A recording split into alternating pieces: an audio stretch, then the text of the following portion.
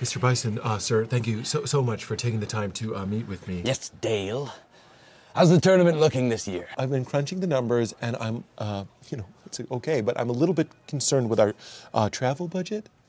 You see, your idea was to have all the fighters fight in their country of origin. Yes. The primary fighter will host the challenger in his native land. Yeah, it's a fun idea. Just frankly, sir, it's not making much sense just from my end of the table to say fly Ryu from Japan all the way to California to fight Ken, just the very next day to fly all the way back to China to fight Chun-Li. We're buying like 8 plane tickets for each fighter. Business class. I am aware that you said business class. Hear me out. What if, and it's a big what if, we had the entire tournament in one central location that the fighters all take one flight to, like, say, Atlanta. Atlanta? Atlanta. We need a diverse range of fighting locations. I know, I thought about that. Don't knock Atlanta. You could have a peach tree grove.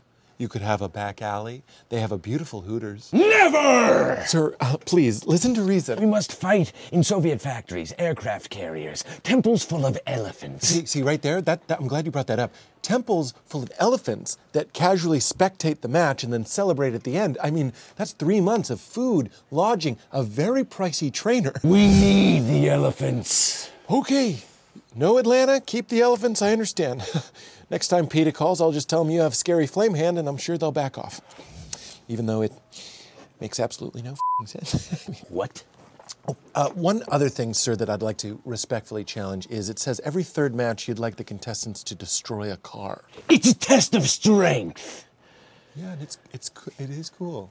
Does it have to be, for budgetary reasons, a fully loaded Mercedes S-Class? Yes, we must have all the additional options. GPS navigation, walnut trim steering wheel, DVD players for the kids. Oh, okay. If you want to destroy a car, why not destroy a used Volvo?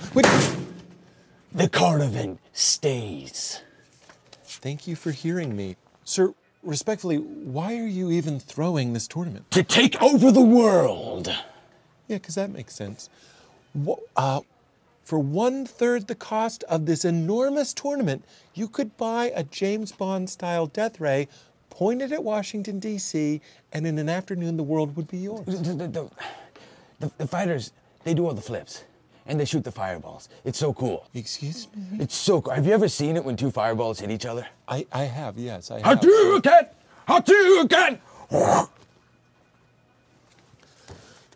Sir, I have an Excel spreadsheet. And sometimes there's a red fireball. It's the coolest. Yeah, I didn't think you'd get the spreadsheet. And then sometimes there's a double KO, which is awesome. And then everyone claps, and then I take over the world. If you don't have this tournament in a central location, I propose Atlanta, in 6 weeks you will be broke. Our profits do not justify our losses. I see. Fine. We'll have it in Atlanta. Come on. Atlanta's not that bad. Chin up. I mean, they have a lot of street fighting there. People probably won't even notice it's going on. Am I really that broke? Yeah. Your divorce